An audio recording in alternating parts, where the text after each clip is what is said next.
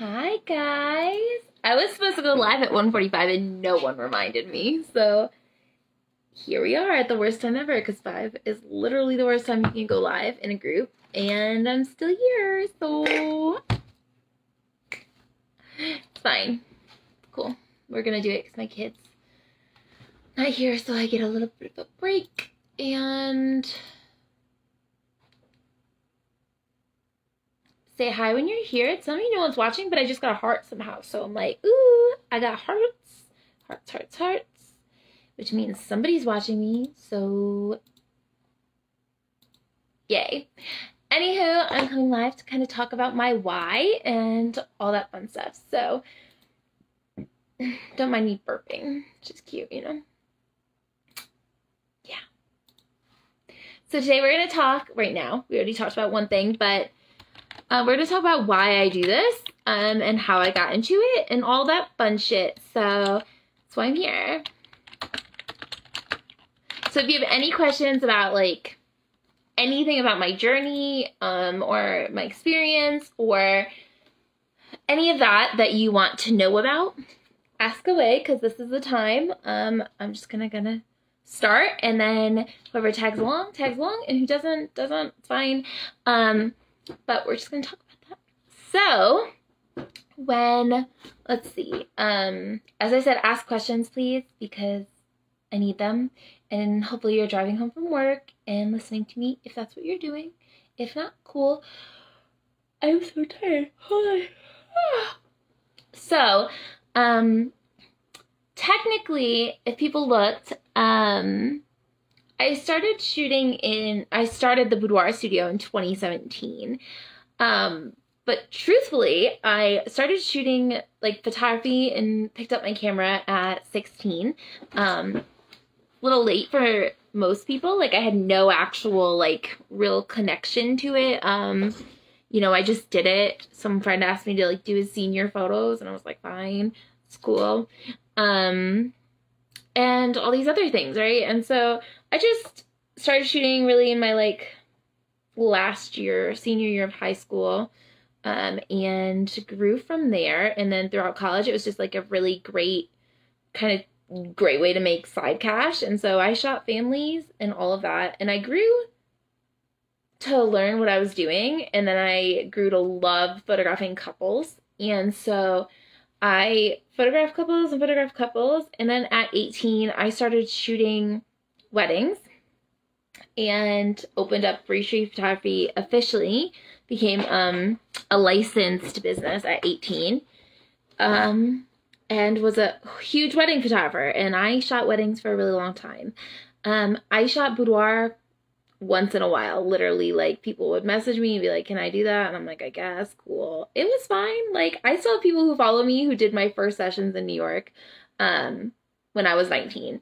So, apparently, I was doing something right. I hated it.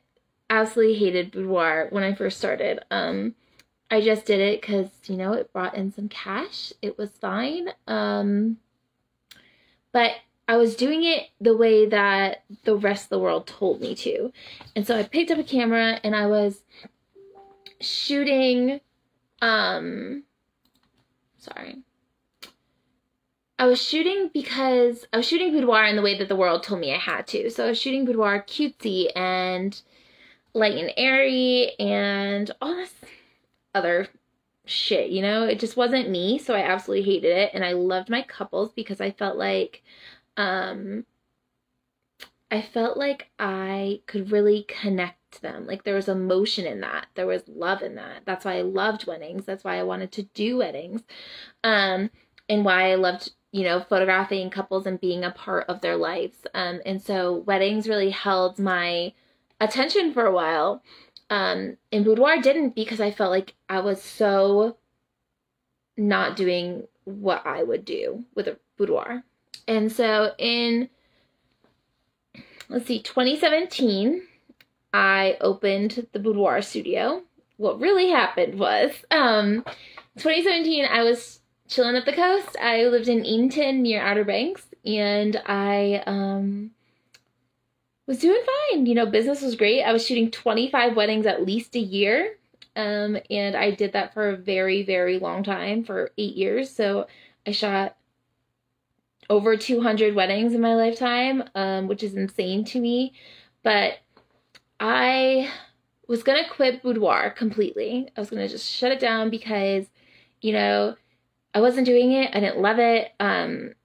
It wasn't making me happy. And two new boudoir photographers moved into the area. And so when they moved into the area, I was like, cool, I don't have to shoot this shit anymore. I don't have to do this. I don't have to give my attention to this. I don't have to be part of this anymore. Like, these girls can take it. I'll just refer out, whatever. And my husband was like, well, like, why? What don't you like about boudoir? And I was like, it's so fake. Like, it's so fake. I was like, these people come in and it's like, here I am, cute in lingerie. Ha ha ha, giggly, whatever. Bullshit.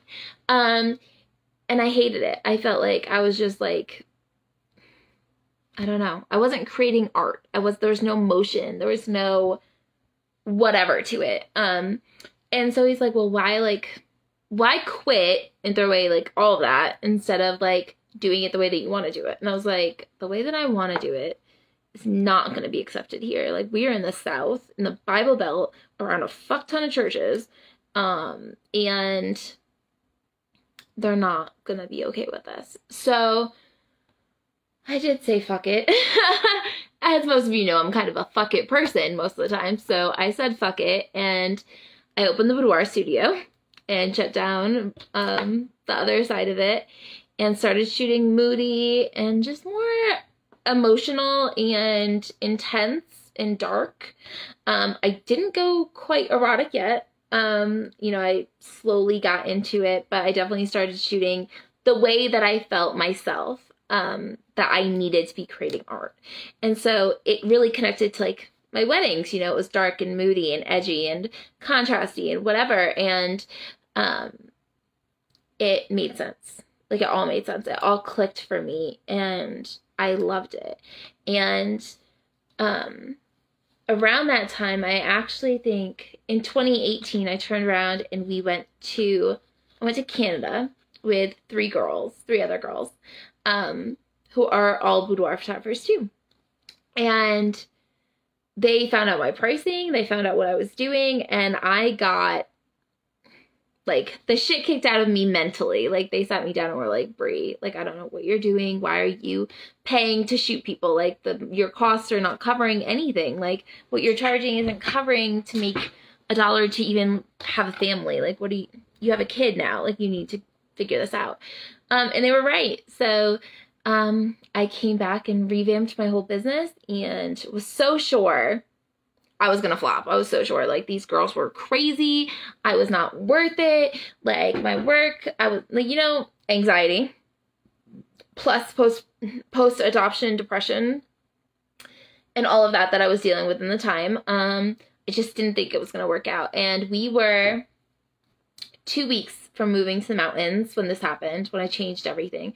And I had someone email me and say, like, I really want a boudoir experience. Is there any chance you have availability on Friday? And I said, this Friday coming up. We were moving on Saturday. And I was like, I don't know. What do I say? I was like, what do I say? What do I do? You know?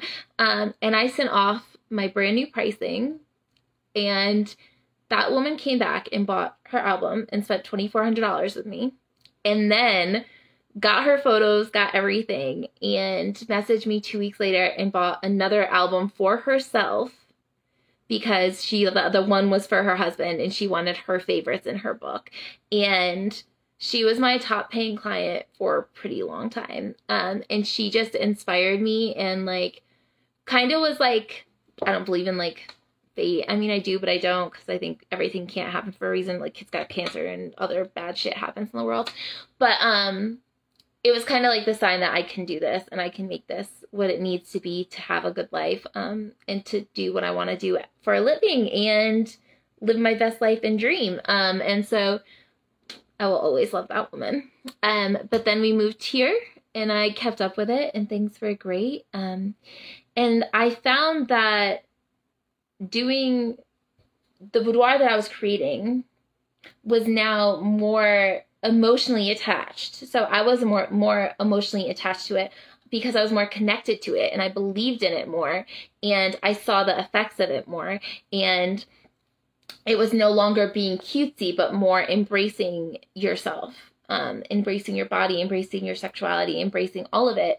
And I pushed hard for that. And so my mission just became like, I want people to see themselves like the way that I see them, you know, through this lens, and the way that I see them when I create these photos and all of it. And first it was about women. And then I said, well, why do just women deserve like this experience, right? Like, why do just women deserve to love their bodies, deserve to feel this way, to embrace their sexuality, to do all of this? And so I added on men, and then I have couples, and now I shoot it all, but we're gonna get to that. I found that every individual is so different, and so it's funny to me. It's not funny to me. It's weird to me to see other photographers who tell me that they flow pose.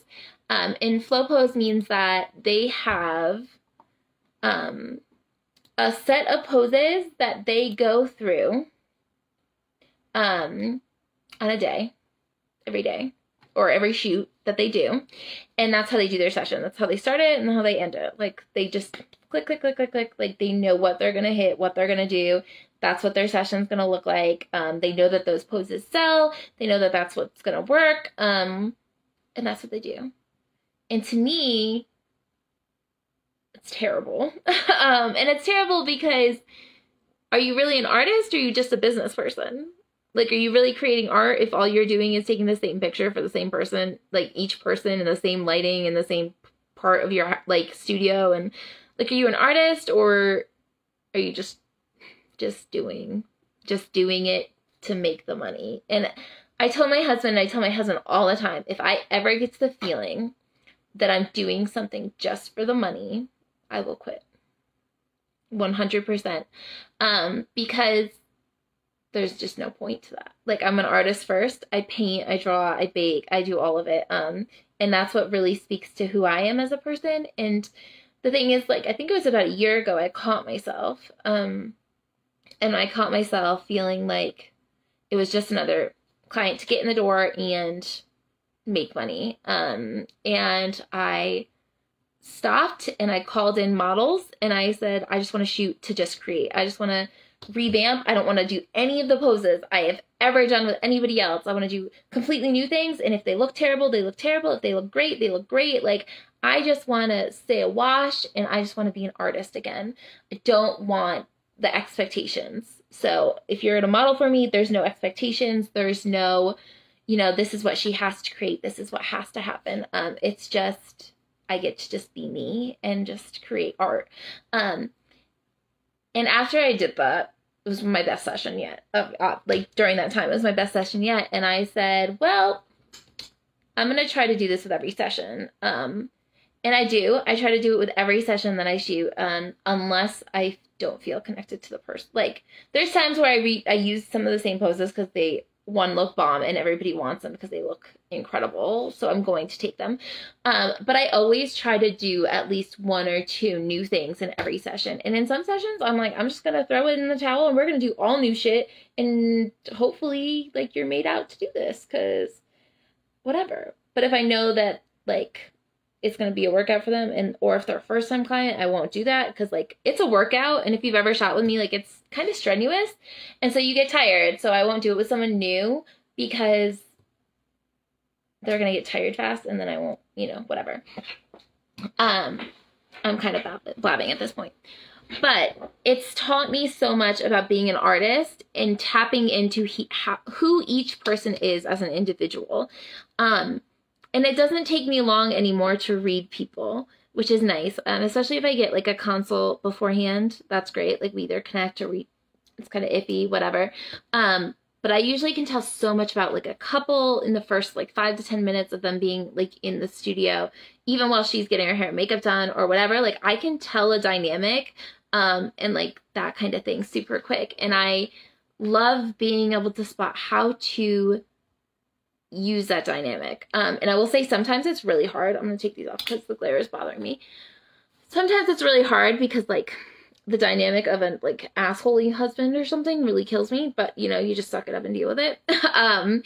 But other than that, I get to embrace so many different types of love and self-love, and journeys that are different, and like where people are in their lives in all the different spots. And I get to bring them to this new place, and give them an experience that has no judgment, has no shame, and teaches them and allows them to be ignorant in a sense, or uneducated in a sense, in this environment where I can teach you so much. The only time I have problems is if someone walks in and thinks they know everything and they don't want to learn. They just want pretty pictures, and that's really hard for me. In the next year, I will be hopefully trying to push more towards being more of an educational experience and a growing experience, and not allowing just photos. Like there'll be some sort of like requirement to the homework and assignments, or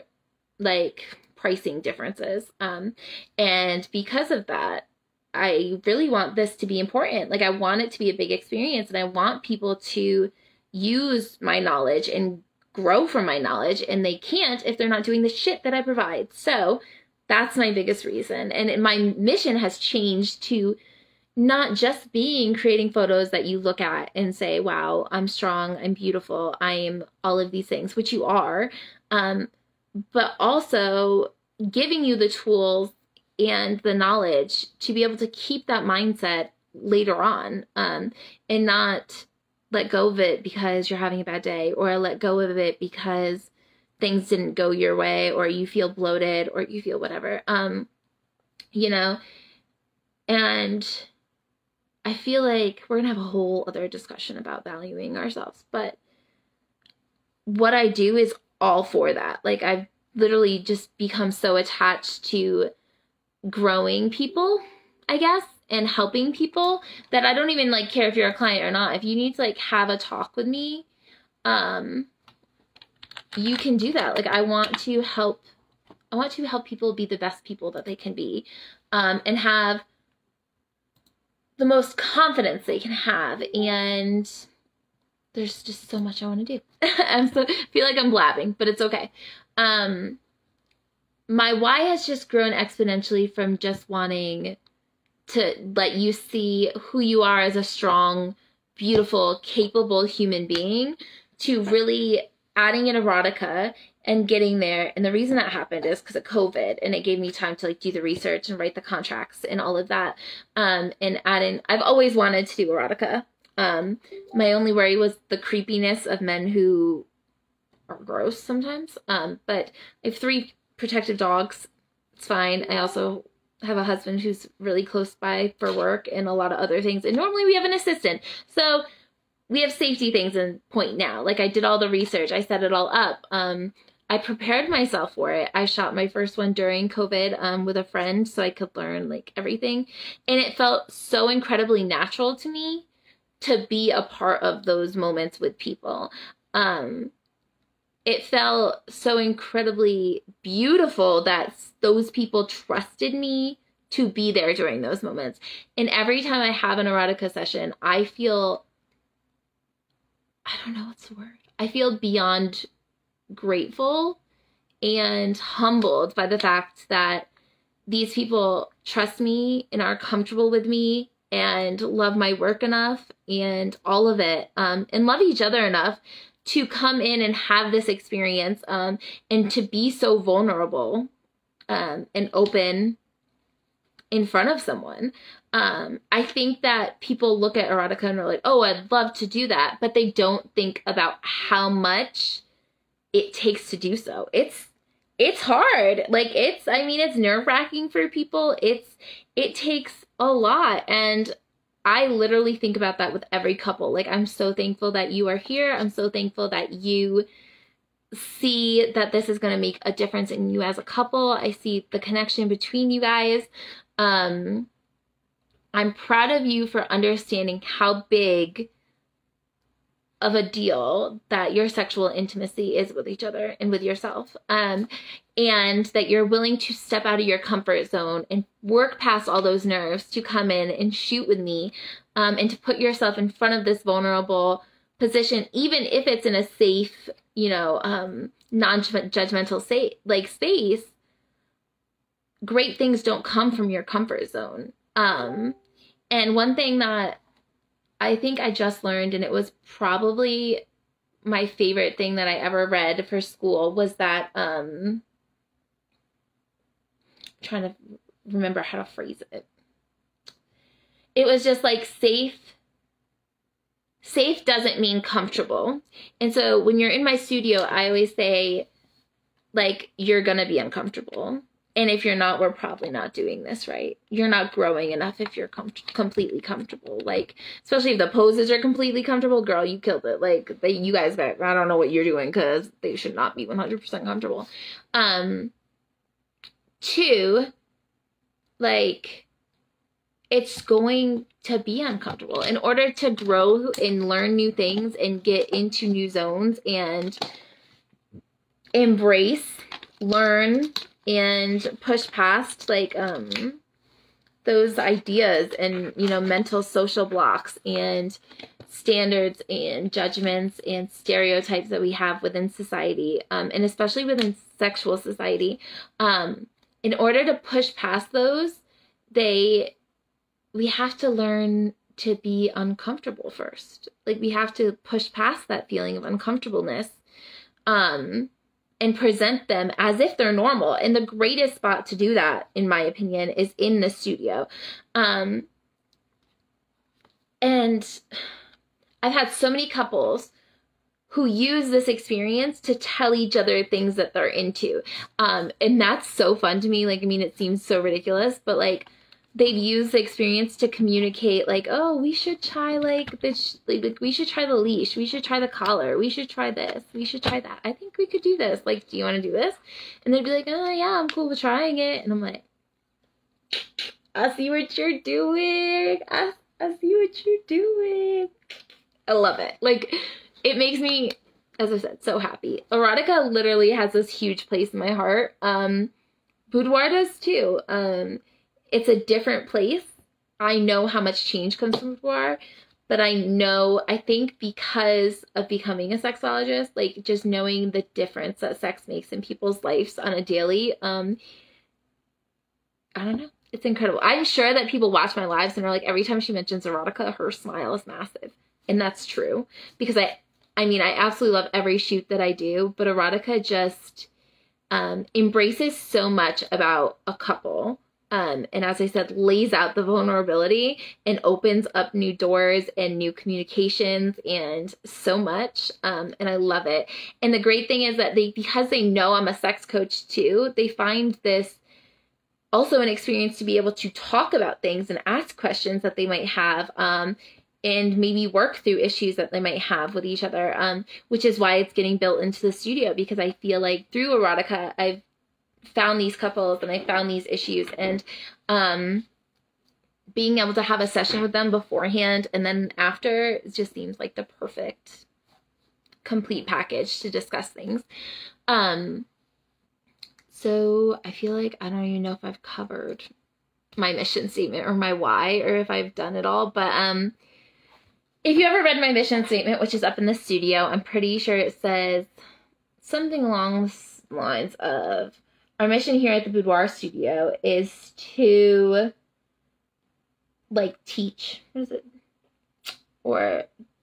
people to let go of this, like, ludicrous ideas of society, no matter their size, their shape, their gender, their age, any of it, that we're not bound by that, and we're, like, that we are strong, capable, sexual, intense human beings who deserve to live better lives than what society has told us. Like, we are not held to these ideas that society has put around us, and told us we have to fit into this box. And so that's my biggest mission, is, like, to disband those, not only about our bodies and our, the way that we present our physical looks, but to disband those ideas and stereotypes and standards that have been pushed on us sexually as well. And I've met people with all the kinks, and I literally think they're all beautiful as long as they're safe, sane, and you're safe, you're sane, and the thing is consensual. And that's the biggest deal. Like, people are like, what can you do in your studio? And I'm like, literally everything besides blood play, breath play, suspension, anything that has to do with like that kind of stuff. Like, if it's dangerous, we don't do it. Like knife play, again, blood play. So we don't do stuff like that. But other than that, and that's because it's not allowed, not because I'm judging the kink. Cool, whatever gets your rocks off. If it's consensual, it's cool. As long as you're doing it safely, no one's gonna get hurt, cool. But not allowed at the studio because of safety, insurance, all that shit. So, yeah, I just love it. So that's why I do this, and why I've been doing it so long. And I'm getting more and more known for it, and things are just getting bigger and bigger, which is super wonderful. The more you guys tell people about me, the more that are here. TikTok has literally told me I don't exist. I get like 20 views per TikTok now, so it's cool. It's fine, but I don't do it for that reason. And the funny thing is, like, I told my husband, I think it was yesterday, we were just talking about things like what my, we sit down and I make my goals for next year, my desires, what I want business to look like, what I want to do, what I want to be, where I want to grow, what new things I want to learn. Like, we are those kind of people who are constantly doing things like that. And he asked me like what my next year goal was, and I said, I think I want a cap. And he was like, you want a cap? And I was like, I think I want to cap that I make, once I hit a certain number, like my income hits a certain number, I'm going to take the rest of the year off and just shoot people like models. And like shoot people who, can't afford the experience otherwise, can't do this otherwise, and just have fun. And then instead he's like, well, why don't you like just take time every month and do that so you don't get, tired. And I was like, well, that's a good idea too. So we're playing with the idea, but I just want to make sure that no matter what, I just keep having fun with it and sticking to my mission and growing not only the business and my mission and reaching as many people as possible, but this is for me too. Everything I do teaches me something new. Every couple I meet, every person I photograph teaches me something I didn't know before, and every experience that I've had with a different person allows me a look into a life that, is different from mine and has different experiences than I do. And I grow so much from that it just seems really, incredible that that's my job. So yeah, next year is going to be fun. We're definitely going to take more time to have fun and do things than we are. And I'm going to shoot too. That's what, book Black Friday, because I'm filling up that calendar for next year. We're already booked, I think, January and February. So, things are getting crazy. But I just want to make sure that I'm reaching people in the way that I, desire reaching people, and I'm impacting the people that I want. So, I'm impacting the people in the way that I want. That's not what I meant. Not impacting the people I want. I want to impact everyone. So, yeah. But that's my live. I'm going to head off because I have photos to edit and work to do, as always. But I love you guys. Thank you so much for listening to me, and I hope that this was a little insight to my life. Love you. Bye.